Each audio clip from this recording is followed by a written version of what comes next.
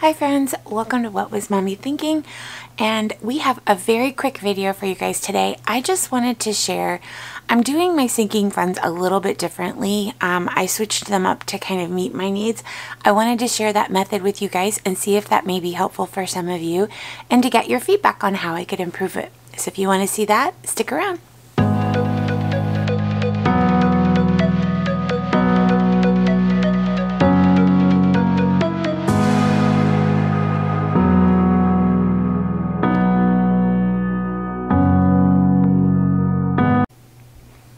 Good morning. I'm so glad you guys are here. I wanted to do this video really quick. I just dropped my middle son off at baseball practice, and before my other two really get up and get going for the day, I wanted to do a quick little video. I have been so incredibly engrossed in other people's videos and trying to catch up with old friends and how people are doing their sinking funds and what an amazing job they're doing saving and providing for their families. So I wanted to share something that I started towards the end of 2022 on how I'm doing my sinking funds. I had to simplify some things, and I just wanted to share with you guys what I'm doing and see what you think of it.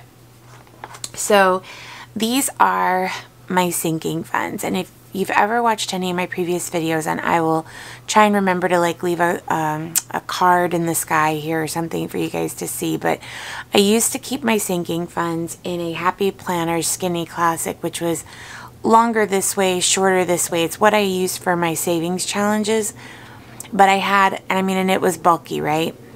But I needed to simplify that because I kind of had to regroup and prioritize. So I've got my primary things, which are, the bills and the stuff that happens all the time. And then I've got my secondary, and then I've got my tertiary, which are more like my savings challenges. So this is a Happy Planner Mini. And I got this on clearance at Hobby Lobby, oh my gosh, over a year ago. They had two of them. I bought both of them. I sent one to my girl up in Michigan. Love you, girl. And this one sat on my shelf for the longest time. And so when I was, at the sort of third quarter of last year, looking at how I was doing things and whether or not it was working and what I wanted to change for 2023, this was one of those things. So what I decided to do is to come in, and yes, it was labor intensive. And no, it's definitely not for everybody. But I went in, I whited out all of the dates, and I used the little date stickers. I just kind of sat one day with music playing and did all of the months. So every month of the year, I went through and whited out the date and redated it so that it was functional. And I really only use this sort of as a reference, like when I'm deciding what I want to do that month or what's coming out that month. This is that view that I use. Why I use that is I went through and I made a master list. I went through my expenses the previous year and looked at all of the things that are going to happen that month every year. So like in January, we have mine and my husband's anniversary. We've got my nephew's birthday. We've got my birthday. So I know those things are in there. Plus we have our HOA dues and a couple of other things. So what I did was I made these little stickers on my Cricut, and those just cover the back page of the calendar. And they're just numbered 1 through 31 for that month. And then whatever I take out, like my Amazon Prime membership renewal, that was $150.47. My nephew's birthday. So I write what I take out of it on that date so that I'll have that as a reference for next year. And then each month just has this good old-fashioned paper envelope. I like paper envelopes for a lot of reasons, but number one is because they hold more for me. So they just look like this, and they're not labeled or anything. Every month has one of these envelopes. And while I absolutely cherish my vellum laminated envelopes, The only complaint I have about them is you're very limited on how many bills you can put in there. It's not the amount of money, it's how many actual paper bills you can stick in there before you're going to start to challenge the seams on the edges. They are not meant for numerous bills. So if you wanted to do different denominations for the things that you have in that month, you're really limited to what you can do if it were one of the laminated ones. So in February, we had a trip to, so every month I build in a buffer. And basically what that means is anything unexpected or unplanned, I build a buffer into each month. So this month I spent that buffer at IKEA. We had Valentine's Day, we had my son's birthday. So this envelope is also empty. And I thought I would show you March because that's the month that we're currently in. And we've already used $20 out of this month's buffer, but the rest of this month is still in here. So I've got all of the money that I'm supposed to have for this month, and this is probably the second or third most expensive month for us. We have spring break, we have baseball, we have my mom's birthday, we have my oldest son's birthday. So there's a lot of expenses in March for my family, our pest control, that sort of stuff. So it's a larger month. The way that I stuff these is 60 days prior. So we're in March right now. So by the end of March, I have to have May stuffed. So right, March, 30 days would be April, 30 more days would be May. So by the end of March, I have to have my May envelope stuffed. April got stuffed back in February. And so May is going to get stuffed this year. Or shoot, sorry guys, this month. So I thought I would show you guys how I do that and then show you the other sinking funds that I have behind this and that we would do that together. So here in my trusty dusty Snoopy, I've got my sinking fund money for the pay period that just passed, and we're going to go ahead and stuff some of these envelopes. So the first thing I want to do is I want to take care of May, because that is the biggest priority, is making sure that we have May completely stuffed. So in the month of May, we've got Mother's Day, we've got some baseball fees coming up, and a couple of other things. So May is going to get $700. 1, 2, 3, 4, 5, 6, and 7. I'm going to set that there, and then we're going to put this $700. And that way, as we go through the rest of March, there's only a couple of weeks left, we will know that May is stuffed, and any extra cash that we have left over from any of the pay periods will go towards other sinking funds, cash envelopes, or savings challenges. So when you get to the back of this binder, I've got just some basic sinking funds that are important to my family and I, and we're going to stuff a couple of those. Best Life has nothing in it because we haven't got to the point where we're living that best life. We're not putting anything in my dog. So this is the larger fund than the one that you see in my vellum envelopes. This one's more for like emergency vet or anything along those lines. The one that I have in my monthly cash envelopes is for his food, his immunizations, his grooming, that sort of stuff. Bulk is for bulk shopping. If we want to go to, there's a Costco Business Center over in Dallas that my husband and I are wanting to go to. So I've got $100 in here. I think that's all I have. Yeah, just $100.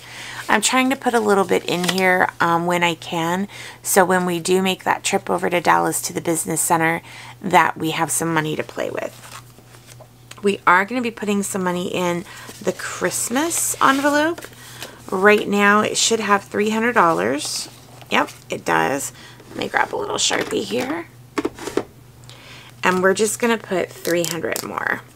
So I stuffed this one in January, so we're going to put 314 and add 300. So it did not get stuffed at all in February. So there's 4, 5, and 6. Let's make sure. 1, 2, 3, 4, 5. Yep. So now we have $600 in our Christmas envelope. Perfect. our home envelope, this is for things that we need for the house, our AC filters, stuff for the pool. Right now we have $342. Let's make sure that's right. 50, 100, 120, 140, 160, 180, 220, 240, 241, 242, and then this $100 that's tabbed very fancily here. Are you not impressed? For the pool, that $100 makes it $342. We're going to add $100 for general home stuff. And we'll put $314. We're adding $100. That gives us $442. And I know that might sound like a lot of money, but when we do, when we have to replace the filters on our air purifiers and things of that nature, you're talking $100 at a pop. Our refrigerator water filter is like $70. So stuff is not cheap. All right, so for looking good, this is for haircuts or makeup or cosmetics or anything along those lines.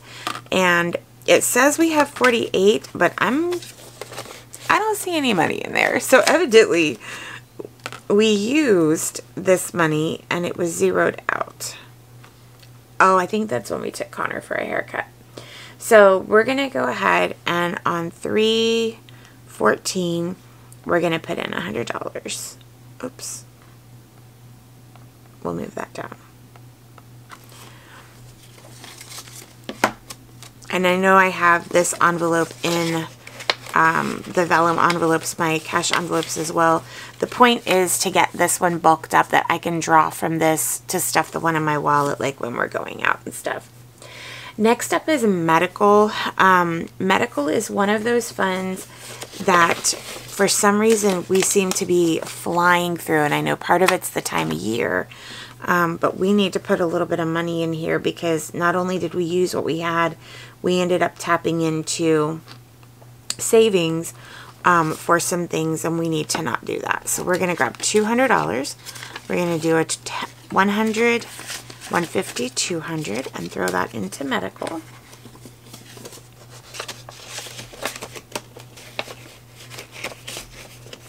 And then we have to stuff vehicles.